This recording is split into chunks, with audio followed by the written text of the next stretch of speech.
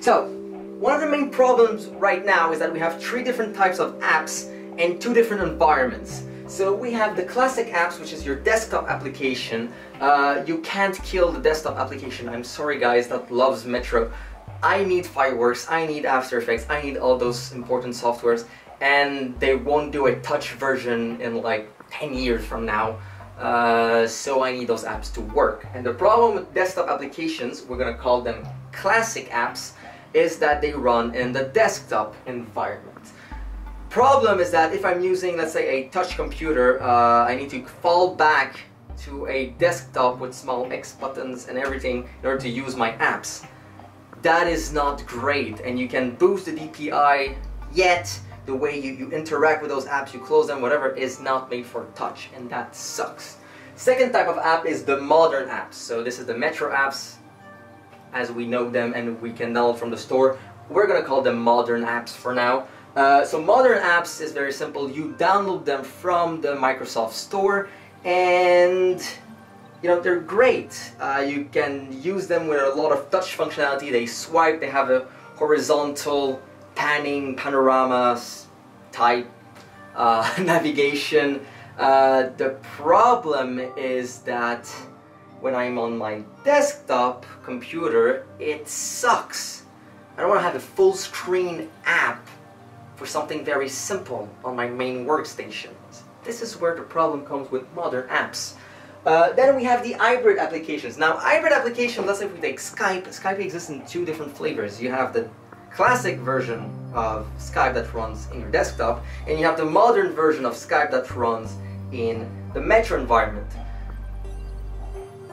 They do not communicate right now, and they're very confusing either to get, to work with, and they have both different notification systems. So yes, it will do your beeping on the Metro notification, but also on the desktop notification, and it isn't very fun. So hybrid apps, this app exists in both environments, both ways to do the application, and unfortunately, well, they suck both ways because they don't communicate. If you're using a computer, again, this is if you're using a computer where you need to switch between those 2 environments. Speaking of environments, right now we're having 2 of them. We have a desktop, this is Windows 7 basically, so yes, your desktop is just Windows 7. And then we have the Metro environment, which is the touch start screen. Now, 3 different types of apps, 2 different environments. It is not an issue right now the way this is. The problem is how those things work together. So those 3 different types of applications and those 2 different types of environments, they don't work well together, and here's why. So right now what's happening is very simple. When I open a classic application, so desktop application, well, the classic application opens on the desktop. Okay. When I open a modern application, well, that modern application opens in Metro. Okay. And then when I open an hybrid application, it really don't care about you. It will basically run only on the desktop for the classic version and only on Metro for the modern version. And those 2 try to work together. So this is where the big confusion is right now with Windows 8.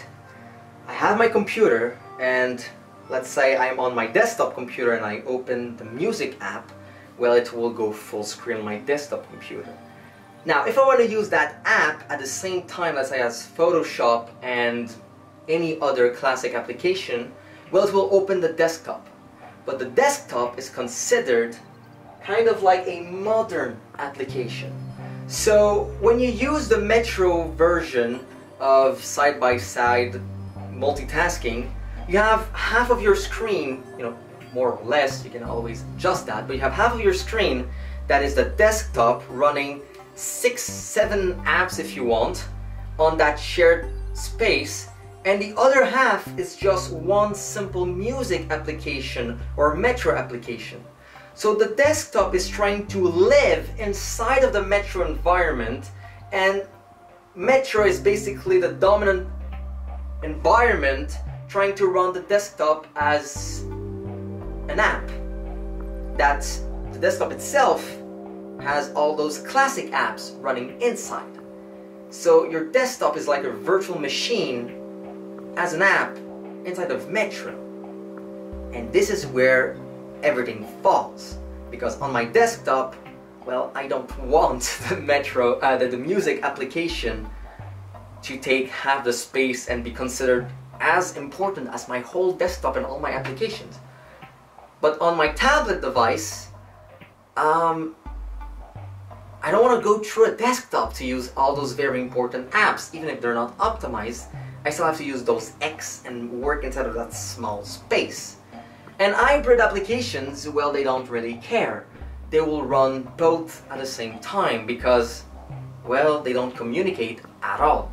So you have this big problem right now where you have two environments trying to work together, but one inside the other, sharing those apps that can only be run in their respective environment. So I have my modern apps that run in Metro, the desktop runs in Metro, and the desktop runs those classic apps. And the hybrids are just smushed in between everything. This is the confusion that we have right now with Windows 8. How do we fix that? I have an idea.